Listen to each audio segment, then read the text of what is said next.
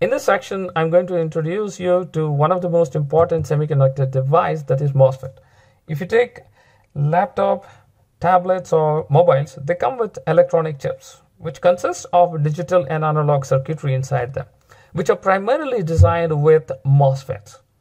So MOSFETs are so important that how much ever I tell about them, it will only be very small fraction of what they actually do to current day electronics. So if you look at the expansion of MOSFET, it stands for metal oxide semiconductor field effect transistor. We have seen MOS diode in the previous videos where we understood a MOS capacitor, which is also called a MOS diode. And MOSFETs are broadly classified into two categories. One is enhancement type and the other one is depletion type. So even this is divided into two subcategories each based on the channel that we have. One is N-channel enhancement MOSFET, P-channel enhancement MOSFET, N-channel depletion MOSFET, P-channel depletion MOSFET. So if I show you the structures of these MOSFETs in a very simple way, you have to always remember that MOSFETs are 4-terminal devices.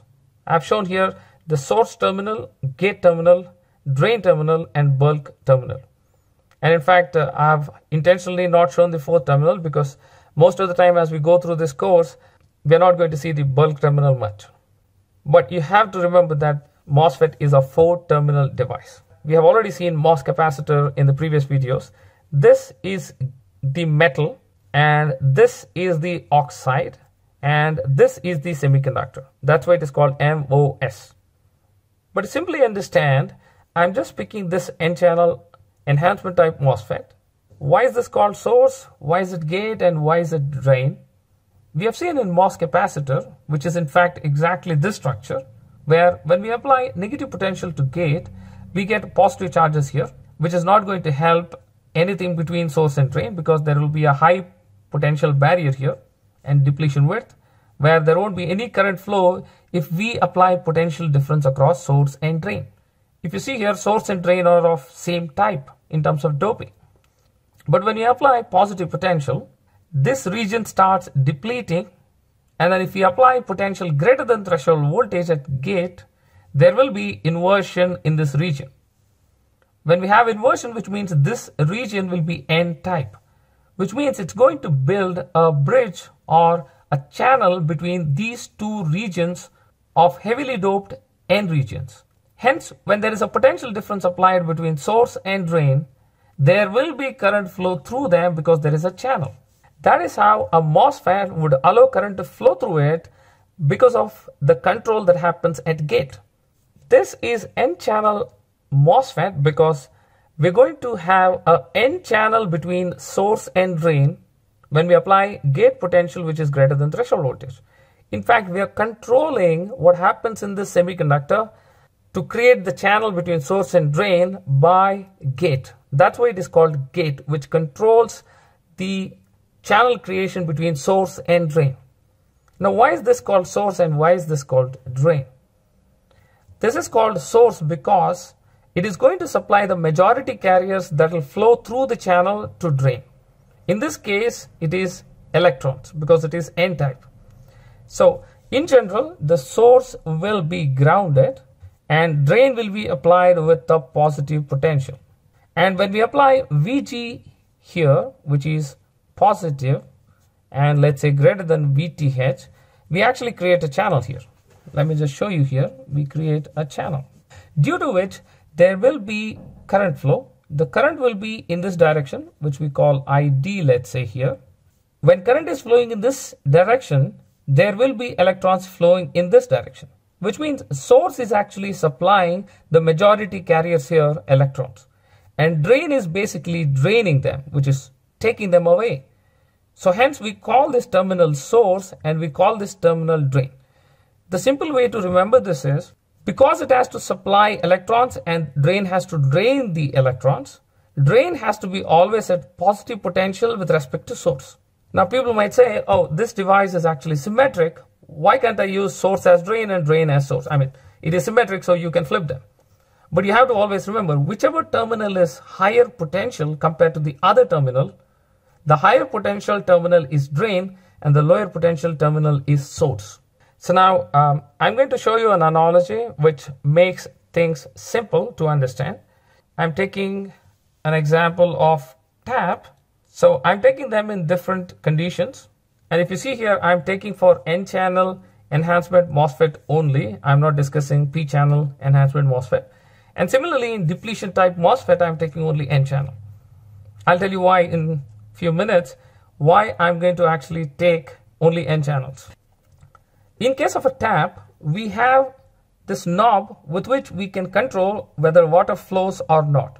If you look at this, I'm going to take this side as analogous to source, and this is like drain, and we have this like gate. Source would be having a lot of water in this case because the tap might be connected to an overhead tank or whatever. There will be water here. Unless the gate allows the water to go through, the drain would not drain them. So gate is controlling the water to flow through. So what I'm saying is I'm going to take this analogy with respect to potentials, but of course there are two different kinds. So let's say looking at this N-channel MOSFET, let's say when we have zero potential at gate, there won't be any channel here. There won't be any channel. Hence, there cannot be a current flow from drain to source, which means electron flow from source to drain. Hence, I'm showing here at zero, there is no water flow.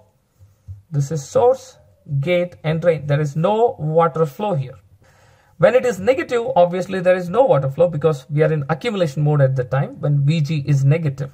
And Vg is zero, there is still no channel formed. But when we come beyond threshold voltage, Vgs is greater than threshold voltage, obviously channel is formed, and in that case I can say this tap is actually open and water would flow through and we would have water flow. I am summarizing here that below VTH there is no channel formed, hence there cannot be water flow, like there is no current flow. When the voltage at gate relative to source, if it is greater than VTH, there would be water flow, which means there is current flow. So the gate controls if the current flows or not. Now coming to depletion type MOSFET. Now the difference as we see here is, here to start with there is no channel. We have to apply potential to increase or enhance the channel so that current would flow through. That's the main intention. That's why it is called enhancement type MOSFET. Whereas in depletion type, to start with, there is already channel implanted. Like if you see here, this is all N type, which is present. So there is already channel between source and drain. So at Vg is equal to 0 itself, if you apply a potential difference across source and drain, there would be current flow because the channel is already there. So if you look at this at 0, I can say that there would be flow, right? Because there is channel, and if you apply potential difference, it's going to flow. If I actually increase the potential at gate, increase the potential from 0, if I am increasing the potential, what happens is, because we apply positive, then this channel is negative. Because extra positive charges are put, there will be more negative charges coming in this region.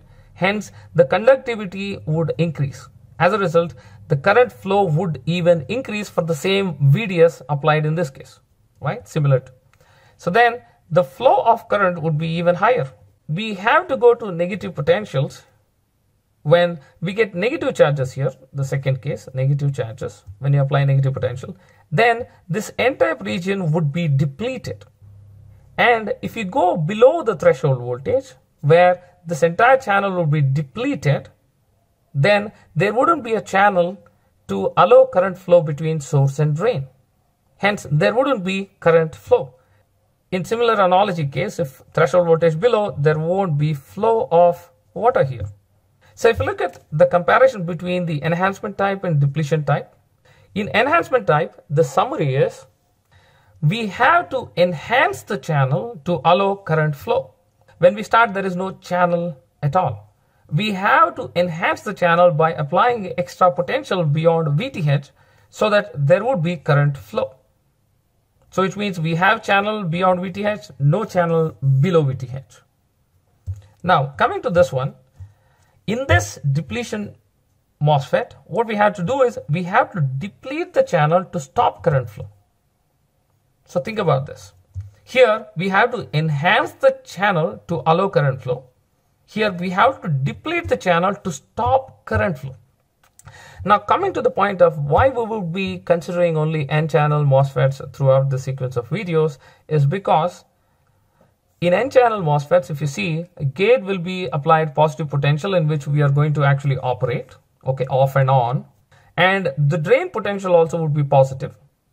And the current direction we are going to take would be positive. So if you look at the potentials and current, they will all be positive. When we take ID versus VGS or ID versus VDS characteristics, they will all be with positive potentials and positive current flow. Hence, we can draw all of them in the first quadrant so that there won't be confusions between plus or minus signs or any quadrant where we draw, so that we can clearly spend our time in understanding the operation of the MOSFET. If you go to P-channel MOSFET, it gets really plus minus kind of thing. In fact, the characteristics will be in the third quadrant, by the way. So hence we choose to actually spend good amount of time on N-channel MOSFET so that we can get real good understanding of the MOSFET, and then you can expand into other MOSFETs. If I talk about CMOS technology, which actually made the digital and analog design so good to make so many chips, is because of enhancement type MOSFETs, PMOS and NMOS together. That is called complementary metal oxide semiconductor, because these two are complementary to each other, N and P. So CMOS. That's why I keep telling enhancement MOSFETs are the most used MOSFETs in design.